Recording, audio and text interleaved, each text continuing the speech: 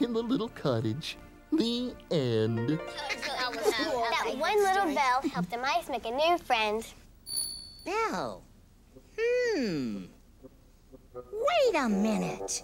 Stella was ringing a little bell as she read this story the other day. And I think I know where it is. Be right back. Okay. There he goes again. I found it. I found it. Oh, Stella's bell? The number one. The number one. It's from Stella's alarm clock. Now we found the number 1 and the number 7. But we have so many more books to look through. That's all right, Robert. Books are fun. I like the radio. I love to watch TV. But every day I make some time for something good to read. Oh, boy. Books are fun, books are great. Let's sit down with a book today.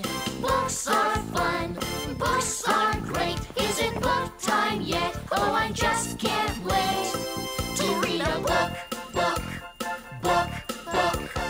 Do you know why I love to read a book?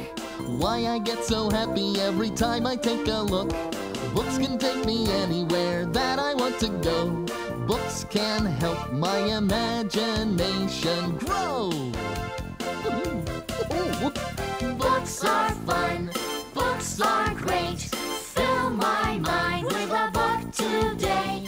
Books are fun, books are great. Is it book time yet? Oh, I just can't wait to read a book.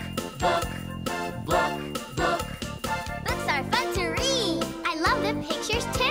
I love to snuggle up and read with somebody like you. All my favorite stories and many more to learn. Good things come with every page I turn. That's right. Books are fun, books are great. Let's sit down with a book today. Books are fun, books are great. Is it book time yet? Oh, I just can't wait to read a book.